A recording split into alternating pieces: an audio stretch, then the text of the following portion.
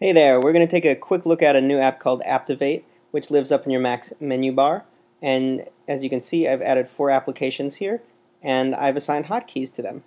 And that's pretty much what it does. So you click Add Item. I'm going to select TextMate and set a keyboard shortcut of Option-Shift-T. So now whenever I press Option-Shift-T, it'll launch TextMate. Or if I press it again, it'll hide it. Or if I press it and hold it down, it'll let me peek until I let go.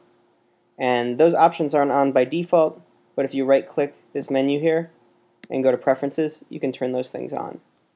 And that's basically how Apptivate works, but what's particularly exciting about it is in addition to launching applications, you can also use it to run scripts. So if you want to do that and you have had more in mind for your hotkeys than just application launching, it's a great option to do that. It's available in the Mac App Store right now for $3.